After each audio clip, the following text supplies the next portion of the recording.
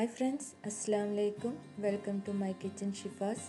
ഇന്ന് ഷെയർ ചെയ്യാൻ പോകുന്നത് സ്പൈസി പൊട്ടറ്റോ ബോണ്ടയാണ്. വളരെ ഈസിയാണ്, അതുപോലെ വളരെ ടേസ്റ്റിയാണ്. അപ്പോൾ നമുക്കിതെങ്ങനെ തയ്യാറാക്കാമെന്ന് നോക്കാം. ഇതിനു വേണ്ടി ഞാൻ 1 ടേബിൾ സ്പൂൺ ഓയിലാണ് എടുത്തിട്ടുള്ളത്. വെജിറ്റബിൾ ഓയിലാണ് ഞാൻ ഇവിടെ എടുത്തിട്ടുള്ളത്. എണ്ണ നല്ലതുപോലെ ചൂടായി വരുമ്പോൾ 1/2 ടീസ്പൂൺ ചെറിയ ജീരകം നമുക്കൊന്ന് പൊട്ടിച്ചെടുക്കാം. ഈ സമയത്ത് ഫ്ലെയിം ലോ ആക്കി വെക്കണം. ഇതിലേക്ക് 1 ഇഞ്ച് വലുപ്പത്തിലുള്ള ഇഞ്ചിയും 1 പച്ചമുളക് കൂടെ ചതച്ചെടുത്തതാണിത്, അതുകൂടെ ചേർത്ത് കൊടുക്കാം. ഇനി ഇതിന് റോസ് സ്മെല്ല് മാറുന്നത് വരെ നമുക്കൊന്ന് വഴറ്റി കൊടുക്കാം.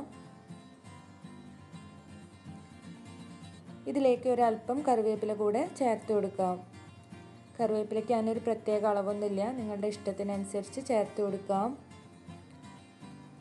ഇനി ഇതിലേക്ക് ഒരു സവാള ഇതുപോലെ കൊത്തി അരിഞ്ഞതാണ് ആഡ് ചെയ്യേണ്ടത്.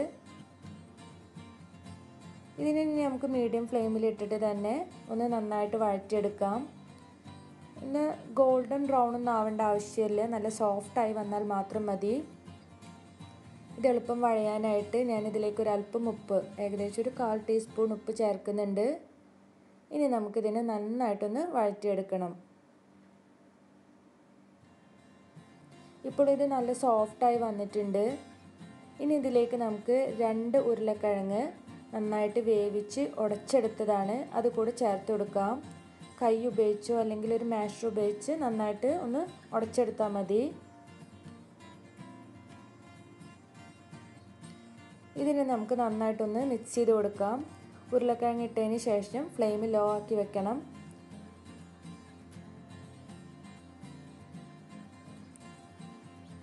ഇനി ഇതിലേക്ക് എരിവിന് ആവശ്യമായിട്ടുള്ള മുളക് പൊടി, ഞാനിവിടെ കാശ്മീരി ചില്ലിയാണ് എടുത്തിട്ടുള്ളത്, അതൊരു 1/2 ടീസ്പൂൺ ചേർത്ത് കൊടുക്കാം.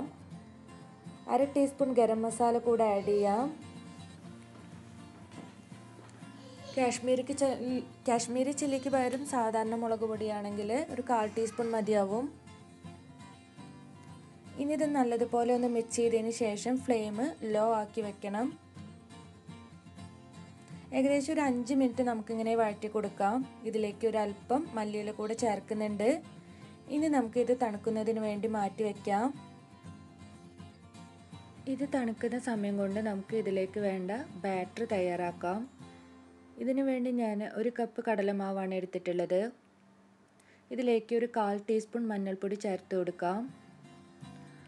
1/2 ടീസ്പൂൺ ഉപ്പ് ചേർത്ത് കൊടുക്കാം. ഇനി നമുക്കിതിനൊരു സെമി തിക്ക് ബാറ്ററാക്കി മാറ്റണം. അതിനാവശ്യമായിട്ടുള്ള വെള്ളം ആഡ് ചെയ്യാം. ഏകദേശം ഒരു 1/2 കപ്പ് വെള്ളം മതിയാവും. ഇനി ഇത് കട്ടയൊന്നും കൂടാതെ നന്നായിട്ട് ഒരു സെമി തിക്കായിട്ടുള്ള ബാറ്ററാക്കി മാറ്റണം. അപ്പോൾ നമ്മുടെ ബാറ്റർ ഇവിടെ തയ്യാറായിട്ടുണ്ട്. ഇനി നമ്മുടെ ഈ പൊട്ടറ്റോ മിക്സ് നല്ലതുപോലെ ഒന്നുകൂടെ കൈകൊണ്ട് കുഴച്ചതിന് ശേഷം ഒരു മീഡിയം സൈസിലുള്ള ബോളാക്കി മാറ്റാം.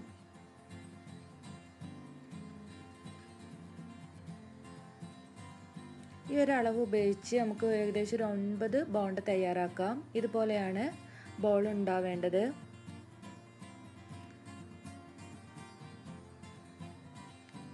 ഞാൻ ഒരേ സമയം 3 എണ്ണമാണ് ഫ്രൈ ചെയ്യുന്നത്. ഞാനിതിനു വേണ്ടി വെജിറ്റബിൾ ഓയിലാണ് യൂസ് ചെയ്തിട്ടുള്ളത്. ഇനി നമുക്കിതിന് ഓരോന്നായിട്ട് ഫ്രൈ ചെയ്തെടുക്കാം. മീഡിയം ഫ്ലെയിമിൽ വെച്ചിട്ട് വേണം ഇതിനെ ഫ്രൈ ചെയ്തെടുക്കാനായിട്ട്. ലോ ഫ്ലെയിമിലോ ഹൈ ഫ്ലെയിമിലോ വെക്കരുത്.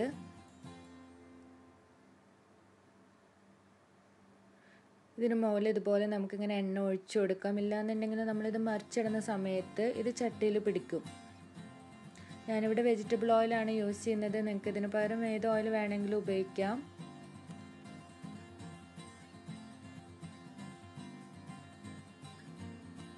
ഇപ്പോൾ നമ്മുടെ ബോണ്ട ഇവിടെ തയ്യാറായിട്ടുണ്ട്. നമുക്ക് ഇതിനെ എണ്ണയിൽ നിന്ന് മാറ്റി നല്ലതുപോലെ ഒന്ന് സ്ട്രെയിൻ ചെയ്തെടുക്കാം. ഇതുപോലെ നമുക്ക് ബാക്കിയുള്ള ബോണ്ടയും തയ്യാറാക്കാം. അപ്പോൾ നിങ്ങളെല്ലാവരും ട്രൈ ചെയ്ത് നോക്കണം, തീർച്ചയായിട്ടും നിങ്ങൾക്ക് ഇഷ്ടമാവും. ഇതിൻ്റെ കൂടെ കോമ്പിനേഷൻ എന്ന് പറയുന്നത് മിൻറ്റ് ചട്നിയാണ്, ഇല്ലെങ്കിൽ ടൊമാറ്റോ കെച്ചപ്പ് ഉപയോഗിച്ചും കഴിക്കാവുന്നതാണ്. അപ്പോൾ നിങ്ങൾക്ക് എൻ്റെ വീഡിയോ ഇഷ്ടമായെങ്കിൽ തീർച്ചയായിട്ടും സബ്സ്ക്രൈബ് ചെയ്യുക, ലൈക്ക് ചെയ്യാനും ഷെയർ ചെയ്യാനൊന്നും മറക്കരുത്. Thank you.